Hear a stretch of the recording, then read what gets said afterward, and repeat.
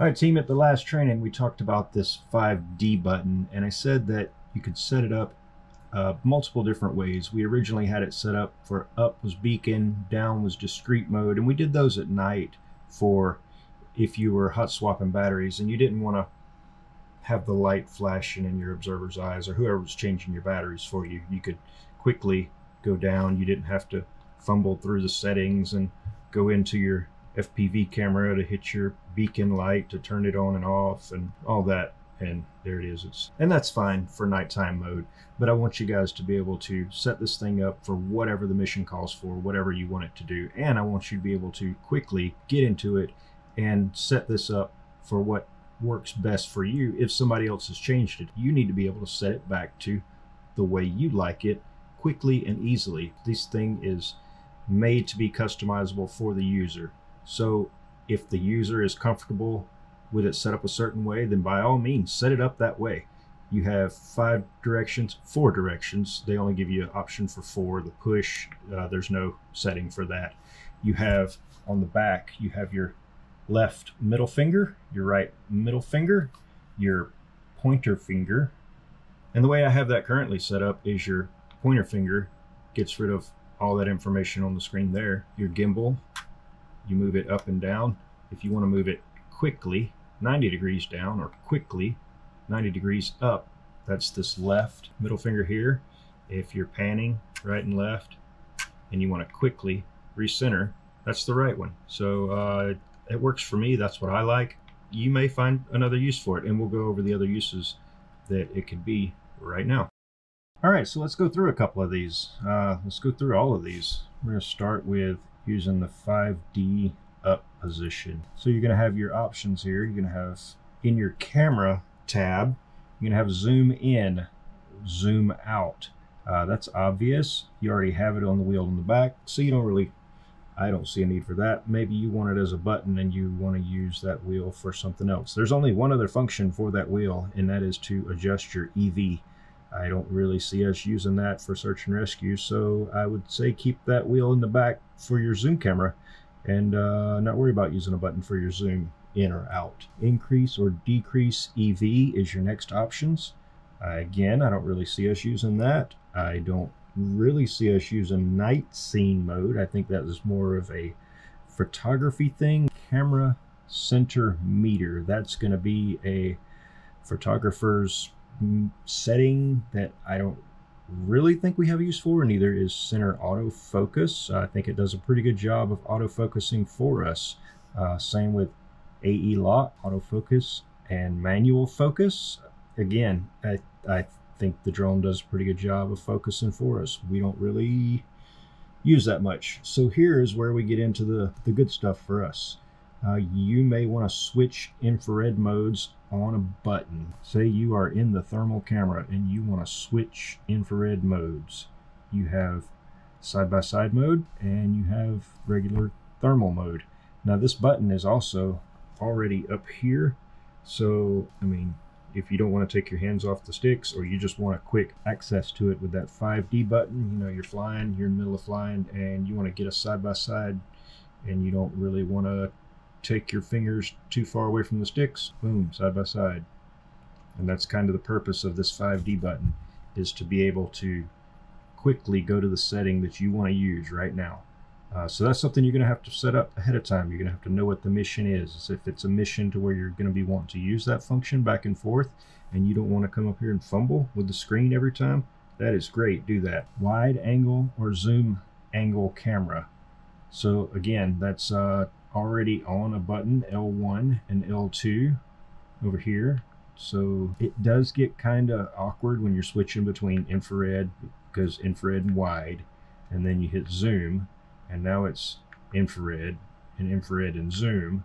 So I mean, I kind of could see why you would want to do that, but I don't know. I think once you've flown it enough, you just kind of figure out you're either in infrared or you're in wide zoom. When you're in wide zoom, you can switch back and forth between wide and zoom. When you're in infrared, you switch back and forth between infrared or wide zoom. I know it sounds complicated, but it really isn't.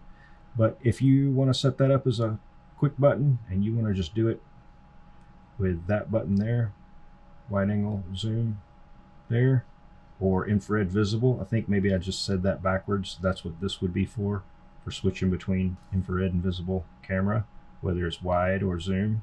Whatever you had selected is what I'm guessing is probably, nope, that's in your zoom camera. Maybe if you go wide. Yeah, so that's going to switch back and forth for whatever you had selected last, whether it was zoom or wide. It's going to toggle back and forth between those two. So that actually would be a pretty good feature without having to, I kind of like that. Maybe we'll look into that. Maybe I'll adopt that. Switch palettes. So that's where you're going to be in IR and you're going to switch between the different, I don't know the names of them. I know white hot, black hot, and Iron Man, or whatever those are called, but there's all the different ones. I think that's like Aquamarine Man or something. I don't know.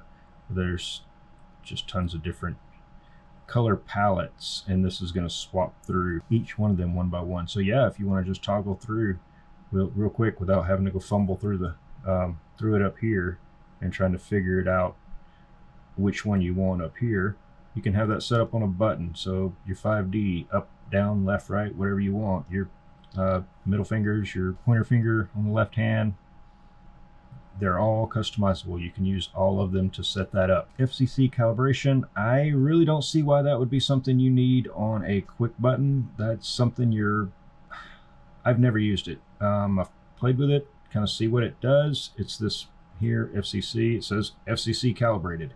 I am not technical enough with thermal to know what that means. I kind of want to go to a thermal class and see if I can learn a little bit about what some of these different features do, but for now I will admit I have no idea what that does. All it does is when I hit FCC calibration, it says FFC calibrated. Maybe somebody can leave a comment and tell me what that means. Enable, disable high temperature alert. So that's going to be when you're in this screen and you have this little thing here set to a certain temperature, to where when it goes over that, when it reads something over that temperature, it gives you a alert. This is going to turn that on and off. So yeah, it's up to you. I don't know. I think it's easy enough to just do it from here, and I don't think you're doing it often enough to justify needing that. Camera settings. This is just going to open up your camera settings. Pretty basic. It's just going to, you're just going to open that, and then you're going to have to still go up here and mess with your menus. So it's the same thing as just hitting that button there. Camera settings. Playback. If you want to be able to play back your videos, you have this button right below your record button. If you want it on a quick button, go for it. Now we're going to move over to the gimbal functions. Now the gimbal functions are what I have mostly on the middle finger left and right. So you're going to see gimbal recenter, gimbal down. Now you're going to see another one, gimbal recenter down. That's the way I have the left one. That way I have one button that does two functions. I hit it, it goes down. I hit it again, it comes back to recentered straight ahead. I like gimbal down because if I'm searching for something straight under me, or if I'm coming in for a landing and I want to see what's straight under me, I don't want to have to look at this angle meter over here that's really tiny. Right there, you'll see it flash, and you gotta get that, because it'll go past 90. It'll go there, and that won't be right under you. That'll be actually behind you. So with the button, you're straight up or you're straight down.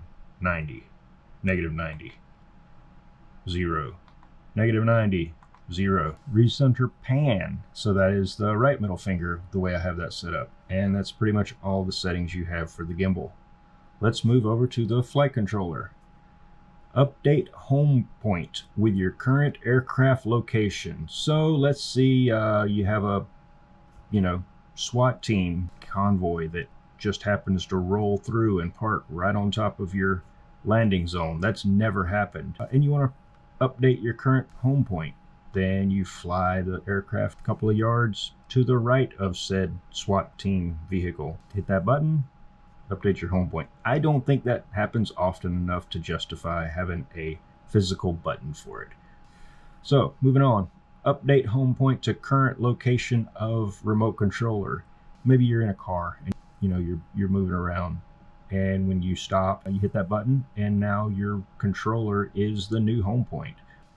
Don't stand there anymore because that's where it's going to land on your head. Moving on to the last, that app feature. Switch between live video and the map. I kind of like the idea of that. So you have that button down at the bottom. That's going to be these windows here, but maybe you want to do it quicker. I don't know. Enable, disable vision positioning. So this is if you are flying around tree limbs and other obstacles and you didn't set up your horizontal sensing or your upward sensing or your downward sensing the way that you should have to suit the area you're in, then you can just disable it altogether. Please don't crash. Full screen mode. So that's the trigger finger or pointer finger button that I was talking about. It gets rid of all the garbage around the outside of the screen. Not garbage, useful stuff, but sometimes we don't want to see it. We want to actually do some searching without having all the extra widgets and gadgets around. So we hit that and it gets rid of everything except for the most important thing that we need, and we can get rid of that if we want. Green box is never going to go away. That's your zoom position box, and the data across the top, you kind of need to know where your batteries are at.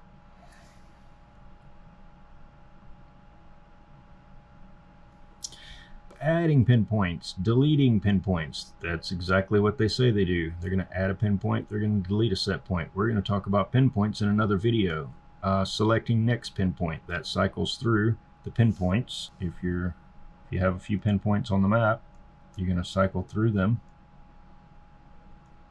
You can go left or right, you can go backwards. View pinpoint. So view pinpoint, I can't demonstrate right now because I'm not actually flying, but view pinpoint is going to turn the aircraft. It's going to yaw the aircraft in the direction of that pinpoint. So all you have to do is hit that button and then fly straight and you will go to that pinpoint.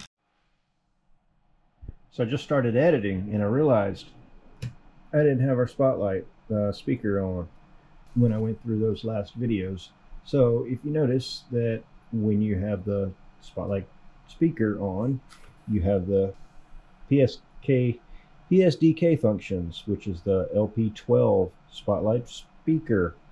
That also gives you in your menu here a whole nother set of menus. I'm not going to go through all of these. Matter of fact, some of them don't even work right last time I tried it, like as far as turning the light on and off. I think I had a problem with that. But you can go through and play around with these, and maybe they will have them updated by then, and they work correctly. Let's see. We'll just try one. Light always bright switch. So it's going to be that. Boom, that does work now. Does it turn off? Yep. So you can have your light on a 5D switch. How cool is that? And that's it, boys and girls. That is all the customization you get to do with these buttons. So remember, that's your 5D, that's your trigger finger, and that's your two middle fingers, and the wheel. The wheel, again, that's for zoom or adjust EV, and I don't see us adjusting the EV, so I wouldn't mess with that one. Yeah. Hope that helps. See you in the next one.